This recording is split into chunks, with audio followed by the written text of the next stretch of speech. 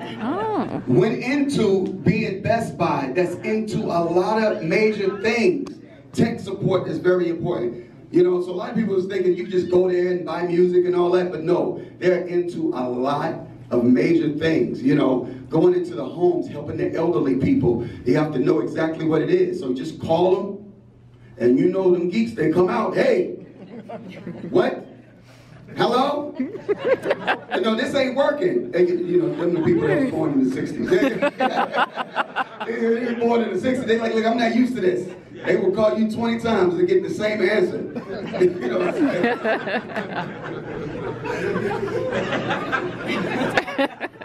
It's true. It's true. It's true. Okay. So we're going to get things kicked off with a fireside chat. So I have the honor of introducing who we will have on stage. So first up will be Hubert Joly, and he is the chairman and CEO of Best Buy Company Incorporated. Mr. Joly joined Best Buy in 2012 and led the company through its much publicized Renewed Blue transformation.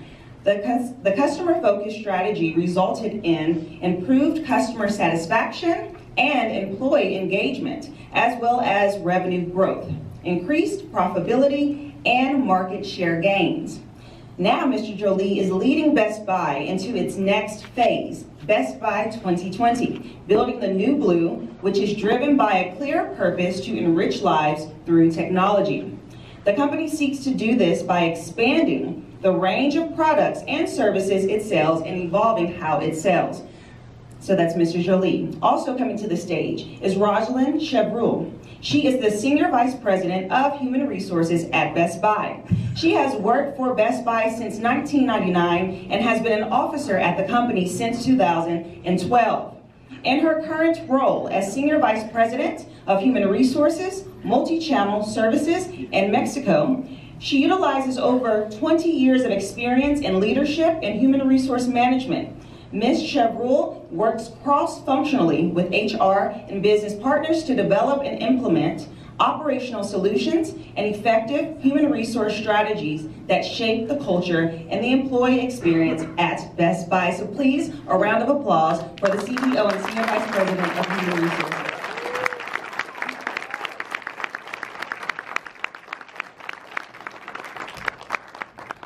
Good morning. Good morning. Good morning.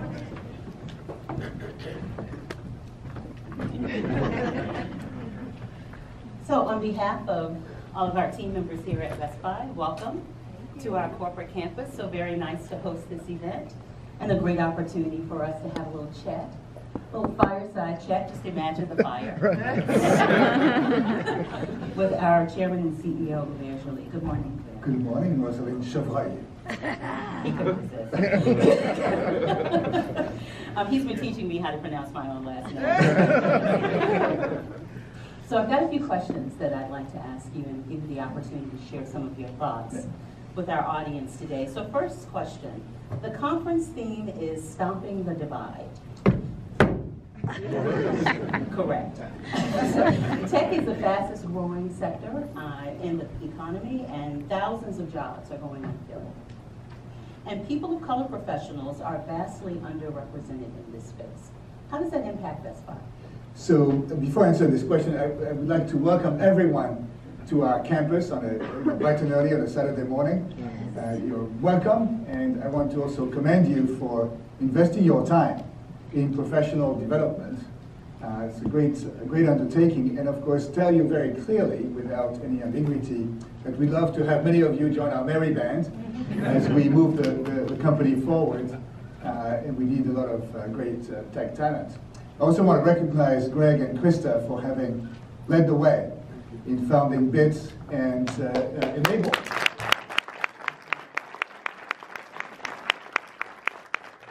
Great example of great leadership. You know, you start from your garage or your kitchen and you say, yeah, I'm going to change the world, and that's so inspiring. So very grateful that you're doing this. To your question, Rosalind, of course, you know, for a company like Best Buy, technology is critically important, right? Of course, we have stores, we have our people, but you know, we have our website, our supply chain.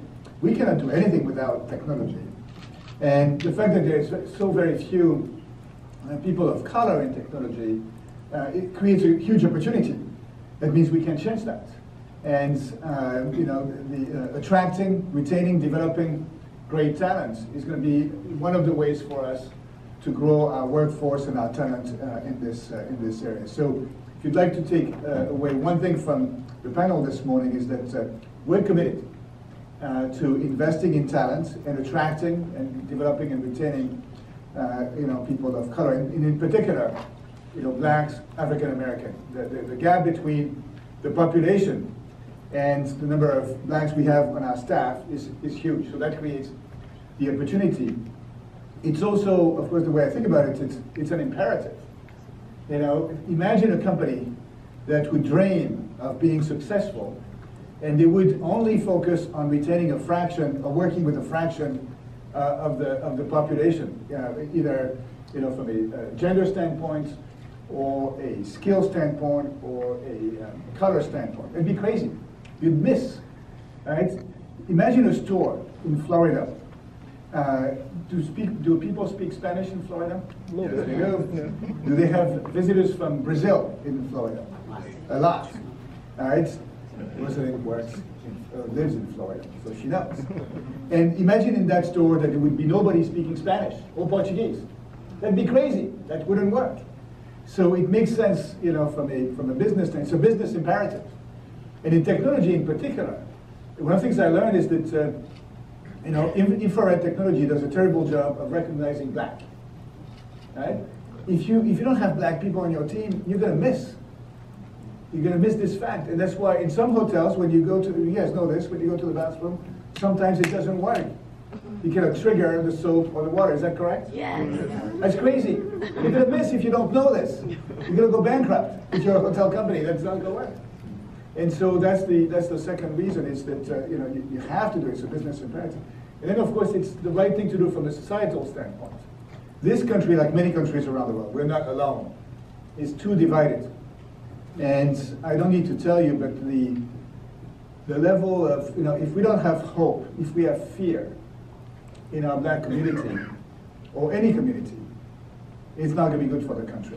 And so I'm personally, everybody at Best Buy knows this, I've made a personal commitment for it to be part of my legacy to have moved the needle on that. And so that's why I'm here. When the alarm clock is like for you, right? It rang this morning, I would say, oh, I'm so excited, I'm going to work. And I say, yeah, it's for a good cause.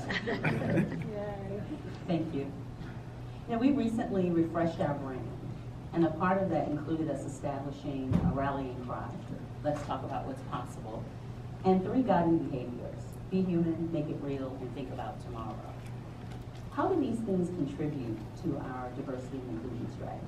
Yeah, so there's so much to talk about here. I mean, one key message for this audience is that the time at Best Buy, this is such an exciting time. People, a few years ago, 6 years ago, some people, maybe you, thought that Best Buy was going to die, right? The internet was going to kill it. Anybody thought that? A little bit. Okay. Anybody thinks this today? Raise your hand. Not dead. Do I look like I'm dead? Because we've found our way back. We've ensured our prices were competitive, and we've invested in the customer experience, both digitally and then in the stores. And now we're trying to create a company that customers love, that employees love, and that can grow. And so we're in this journey where we've said that our purpose as a company is really important. It's not to sell TVs or computers. It's to enrich lives through technology by addressing key human needs. We can change that. We're in the happiness business. Okay, that's the business we're in. And we think the market opportunity is ginormous, and we think that one of the ways we're going to be successful, this strategy needs to be powered by technology. And what Rosalind is referring to is how we've, in that context, refined our brand positioning. When I was the interim CMO during our turnaround, that didn't last long, fortunately, we came up with this tagline of expert service, unbeatable price. And that was important because we need to convince people that we are price competitive, that we match online prices, so the price is off the table, and we are experts and we provide good service. That was foundational. But now we are elevating our positioning. It's about being an inspiring friend for customers. and helping them imagine what's possible with technology. And we know that this comes from within, so this guiding behavior of be human. You know, when we interact with customers or with each other at the company, it starts with being human. Meaning, I need to get to know you. If you're a customer, what problem are you trying to solve? I'm not going to talk to you about features and things. What are you trying to accomplish in your life, with your family? And that starts from within. So now I'm going to your question. Under Cami, so Cami Scarlett is a wonderful head of HR. Big round of applause for Cami. And Howard, where's Howard, our head of diversity and inclusion? Round of applause for Howard.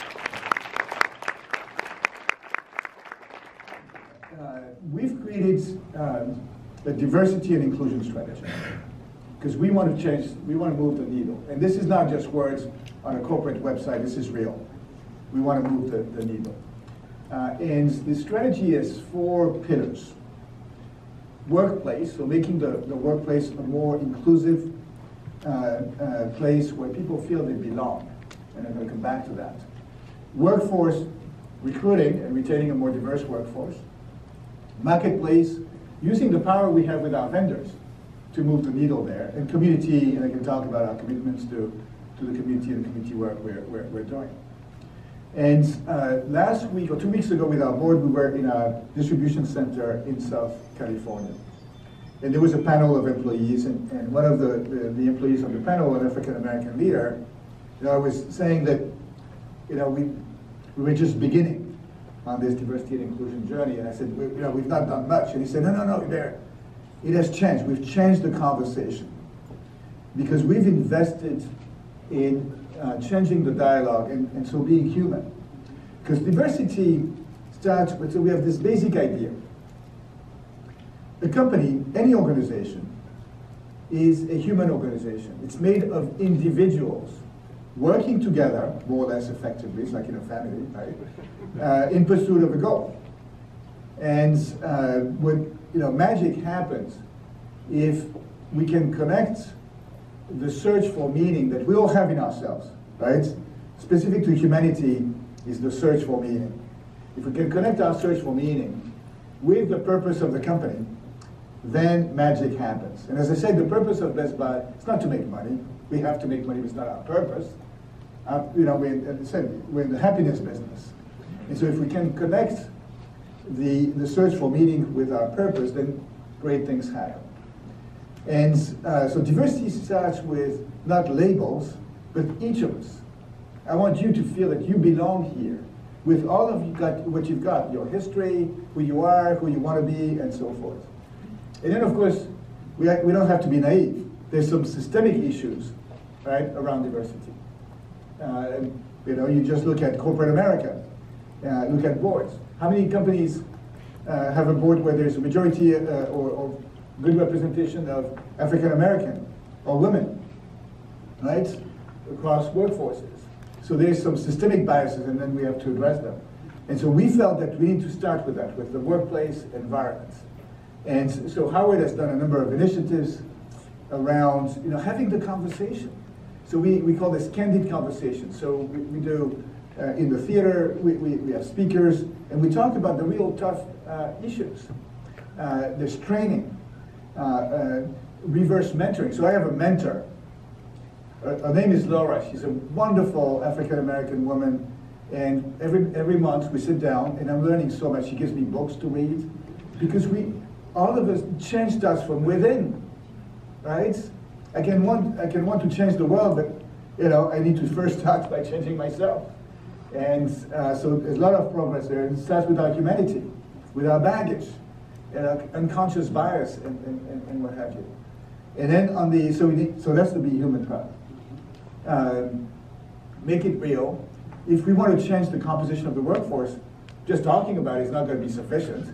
I can talk about it all day, but if I don't recruit to the right campuses, if I don't have, if my recruiting team is all people who look like me, it's not going to work. Right? So we've made some changes, and we're investing. We've created centralized budgets to create opportunities. for stacking and for getting the. So we have internships, and sometimes teams, their budget is tight. If you don't know, in retail, margins are like this, right? And so if we don't create the breathing space for teams, so we have this centralized budget, right, Howard? That's really helpful for internships or for bringing people from the field to headquarters and so forth. So there's a whole set of very concrete, very real activities. And we're going to be on a journey. And one of the things I've learned when you're on a journey is you make mistakes, you stumble, but then you pick yourself up, right? Why do we fall, Bruce? What movie is that? Batman. Yes, you know. So that we can pick ourselves up. So we're this, and then thinking about tomorrow is indeed this, is investing in talent, recruiting, so that's, when we're done, and we'll never be done, but we have this wonderful diverse workforce. And it's not that difficult. It's difficult and not difficult. How do you change behaviors, right? You guys are leaders. You're growing as leaders. Big thing as leaders is we need to change, many times, right, in our strategies, we need to change behaviors. How do you change behaviors of people around you? Change yourself. By changing behavior. It's not more difficult. I get paid a lot to say these things. So, for example, for our board, right, I'm very proud of this, so I'll brag about it. The majority of our board now is women. And as of 2 weeks ago, Cammy, we have 2 of our board members who are African American women. How did we do this? Well, we just did it. That was not difficult. We don't have to compromise our talent and quality. You kidding me? So just do it. Nike, just do it. I'll stop you. Actually, I just want to let the group know, we get the benefit at Best Buy of hearing you talk like this from your heart, from your purpose, on a number of occasions. And after that, you get bored. No, we don't. We don't get bored, and I'm just glad that we're sharing that with others. Yeah. So thank you for doing that. We've also made an out loud commitment to teens. Can you talk a little bit about teens? Yes. To the youth. Yeah. So one of the big beliefs we have as a company is that we are a more than for-profit organization, that we can do well by doing good. And that starts with the core of the company. This is not our corporate social responsibility thing. This is about how we lead, how we make sure that everyone at the company feels that they belong and that they can have a career, that they can grow, that they can have my job at some point if they're interested in working like crazy. That starts with this. And another dimension, or a part of this, is our focus on community and if we talk about purpose, my personal purpose is to make a positive difference on people around me and use the platform that I have, which is today Best Buy, to make a positive difference in the world. That's what drives me. And as part of this, it's not just about me, but as part of this, we've had this commitment on working with disadvantaged kids, teens, and give them access to technology skills. And the goal we've set, it's a bit of a crazy goal, but sometimes it's good to be crazy, is by 2020 to each year help 1 million teens, disadvantaged teens, get access to technology skills. Part of doing this is through our Best Buy Teen Tech Centers. By 2020, we'll have 60 of them around the country. Matt, we are at 23 now? 20? Okay. 21. 21. Who's counting? That is counting. Of course. And we have a big focus on the cities, right? How many do we have in the cities now, Matt? We'll have 6 by the end of the year. 6 by the end of the year. And so these are centers that we do in partnership. In particular, for example, I was in Phoenix earlier this week, the Boys and Girls Clubs. And so in these clubs, or it can be with the Ys and so forth, or in public libraries, we provide access to technology skills to these kids, and then there's a focus that we're working on to provide the bridge between these centers, and then internships, and then jobs. 5 minutes, you're saying. We were visiting one of them in Phoenix earlier this week that opened a month ago. the impact it's having is really touching. And it's not just about the technology skills. It's these kids, keeping them off the streets, learning soft skills. It's not just about the technology skills. It's really a well-rounded program. And quite selfishly, if we can develop these technology skills, that can help build our recruiting pipeline. In a few years out, so let's think about tomorrow, that can help us, including here in the cities, but across the country, bring this recruiting pipeline. So it's one of these cases where we can use our strengths as a company. All of the vendor relationships we have. Think about Best Buy. Do we have a relationship with the world's foremost tech companies? Yes, we do. And they're happy to partner with us in investing in these centers, and then think about the bridge that can bring to internships and jobs. So that's the focus. And then we very excited about our partnership with the Melinda Gates Foundation. Everybody has heard about our commitment. Yeah. So we're one of the few tech companies, one of a few tech companies that has joined Melinda Gates in our foundation in doubling the number of computing graduates by 2025 who are women and of color. So I cannot commit to you that we're going to change everything in America or in the world, but I've always found that if we can change things that are just around us, it can create make a big difference. So that's what we're doing. Thank you.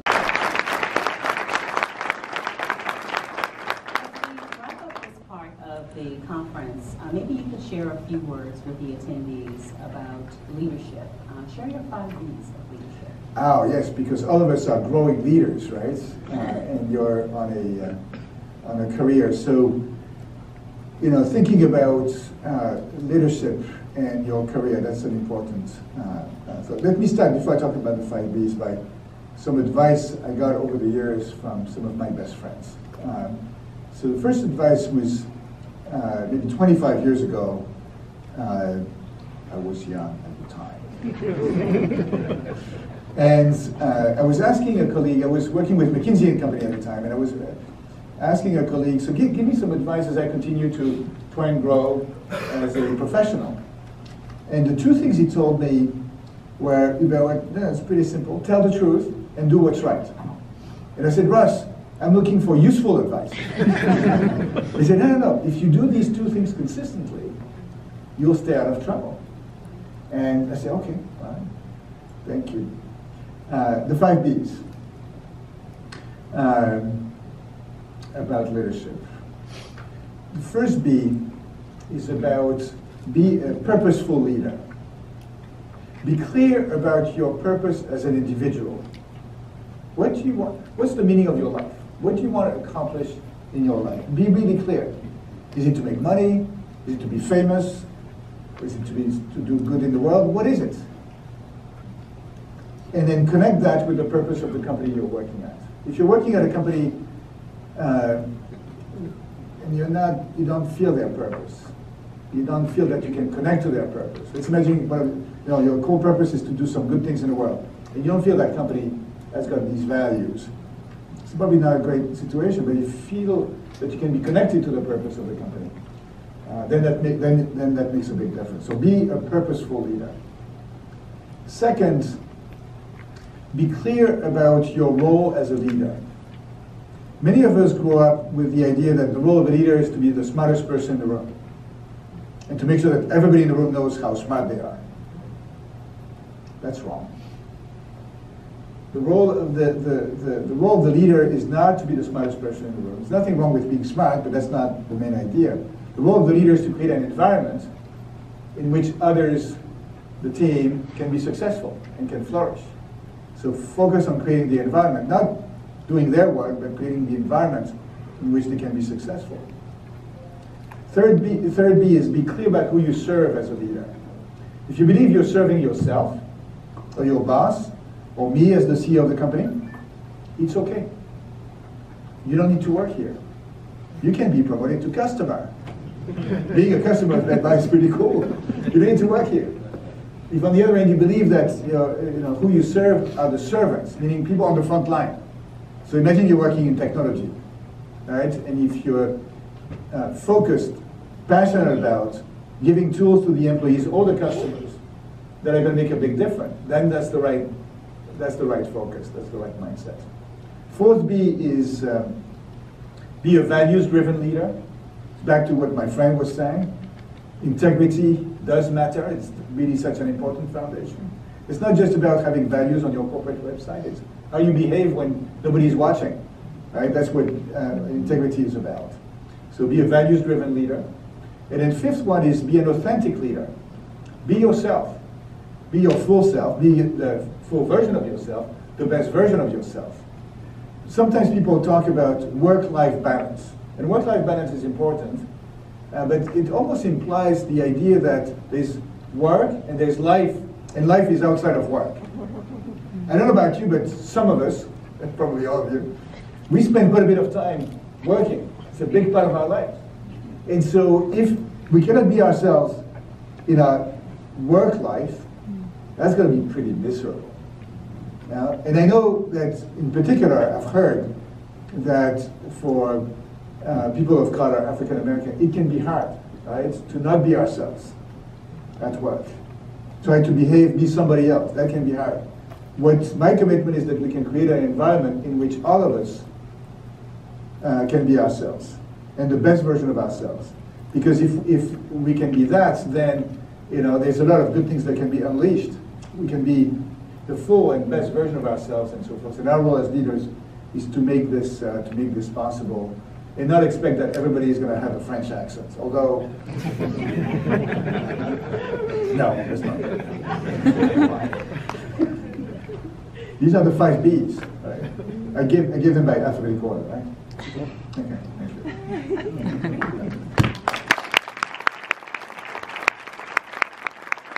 So I know we're wrapping up, but I want to reiterate, welcome.